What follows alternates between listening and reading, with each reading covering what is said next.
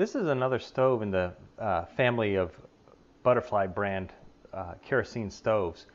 There was one smaller one than the 16 wick, by the way, also. That was a 10 wick. You know, it was the economy model. Then we have the 16, and this is a behemoth. It's a 22 wick kerosene stove, and the more wicks you have equals more heat. And this one, I'm told, is used in Asia for commercial cooking. I purchased it for cooking and canning. It's a heavy-duty model, and I'm going to go over it with you. It comes in two different types. One is steel, and this one's a steel, and they suggest using the steel model for canning. Okay, but it also comes in an aluminum model, and it's the 2698 model. And here are some little bit of facts for you. It's 12.5 inches tall up to the red line here, and it's 13 3/4 inches in diameter. It is big. It holds 5.8 quarts of kerosene, and again, use K1, which will give you a much cleaner burn. And it burns roughly 17 ounces an hour. So you should get up to a burn rate of 11 hours out of one tank. Let me go over it a little bit with you.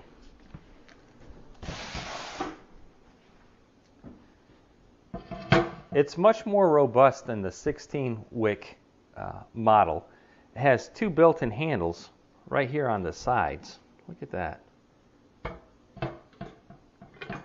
A really large ring. This pops off. And look at the size of this catalytic converter. Quite impressive. Again, it has a fuel gauge and a cap for refilling it. And the burner assembly, again, is a compression fitting. So, you know, don't store it upside down or anything. And really great design. Let me show you this. Again, it's a pan type where the kerosene just sits there and wicks up these cotton wicks. Using your Mr. Funnels, pour your K1 kerosene through it to make sure that there's no water, because again, with these cotton wicks, if it soaks up water, it's going to prohibit a good flow of kerosene absorption. When you receive your stove, the wicks aren't going to be installed, but it's done the exact same way that we installed the wicks on the 16 wick stove. Just take your cotton wick and put it over the hook, okay? And make sure that your burner is as high as it will go. Turn it all the way to the right. And let me see, I've already installed most of these. And just stick it up through the tube, like so.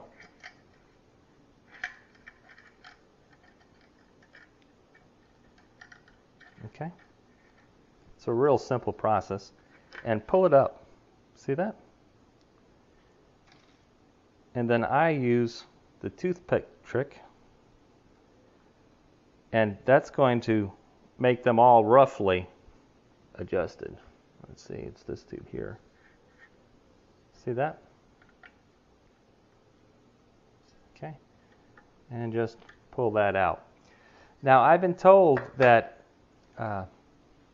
when you initially burn this, it's going to cut these in half. So instead of 22 wicks, there's actually 44 wicks in this. That's why it gets so hot.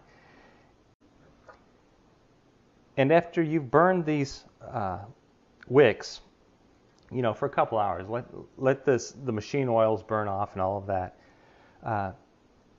Take your scissors while it's on the highest setting, again, all the way to the right, and trim using your scissors and these two guides, and it'll trim the sets of wicks at the proper height.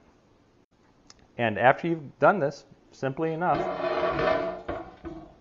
put your wicks back in to the bowl in the bottom.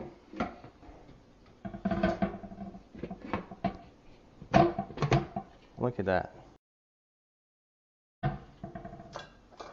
Isn't that great? And then put your catalytic converter back in just like so. Put your ring back on.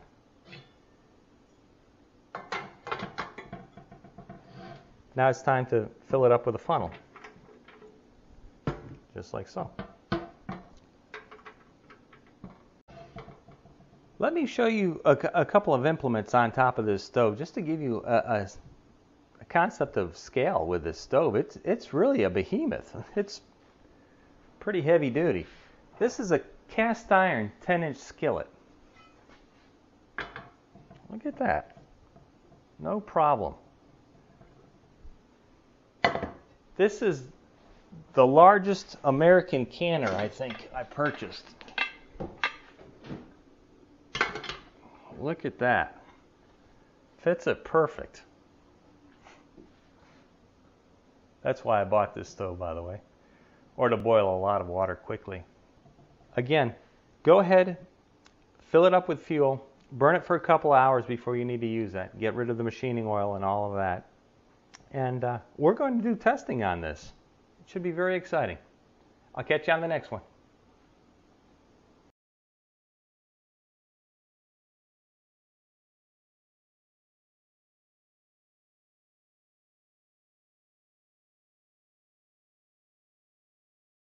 Please give me a thumbs up if you like this, and share it with people if you would. Let's get those numbers going to the million. I appreciate it. Thank you very much.